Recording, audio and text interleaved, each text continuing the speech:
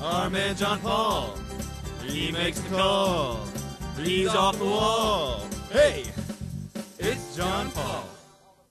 In the Greyhound Hall of Fame is Gulf Greyhound Park's Pat Dalton. Listen, he doesn't have a Texas accent. He don't even have an American accent. He's from good old Ireland. And let's meet Mr. Pat Dalton, the Hall of Famer. How long have you been in the business? Well, my father had dogs before me, but I'm in it full-time since I was 18 years old. How long have you been in the United States racing? I started in 1961. I came from Ireland to represent Ireland in Miami at Biscayne in the Irish American. Compare the two, United States and Ireland, from facilities to the greyhounds to the whole ball of wax to the wagering. Well, there is no facility in any part of the world the size of Gulf Greyhound have. But the facilities in Ireland most of them are new, modern. We promote it as a great night out. The restaurants are first class. Our tracks are slightly different in that the lure runs on the outside in Ireland.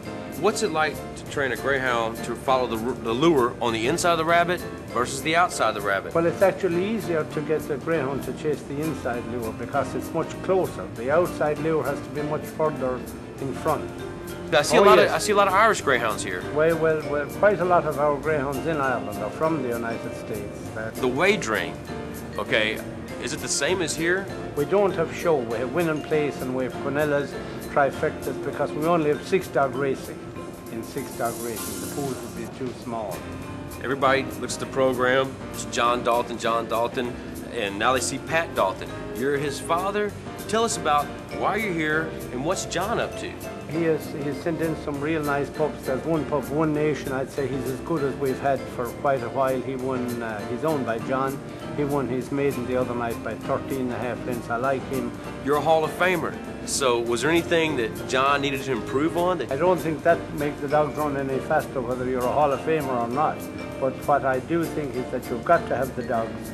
If you don't have the greyhounds that can compete, you're not going to do very well. Did you call him up and said, son, you're doing this wrong, or did you tell him anything at all? No, I didn't. No, that's one thing you don't tell anybody. But you suggest something, say, well, maybe we'll try this or try that. What's one of your favorite greyhounds of all time?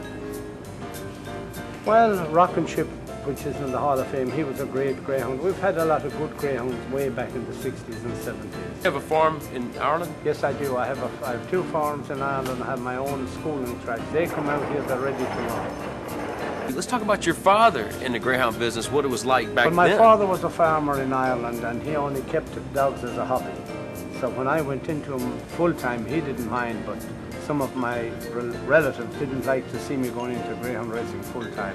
I love the greyhounds and I've often said they're better than people. First of all, do greyhounds, Irish greyhounds, do they bark with an accent? Well, they tend to have a coarser voice, just like some people can't understand me over here. I have to talk very slowly. I'm just a dumb old guy from Lamarck, Texas. Yeah. I've never really been anywhere. Is there really leprechauns? Well, if you come to Ireland, we'll take you out to the territory and we'll show you the little men with the green hats, the little leprechauns. And maybe you could take one back to America with you and they might help you find the pot of gold.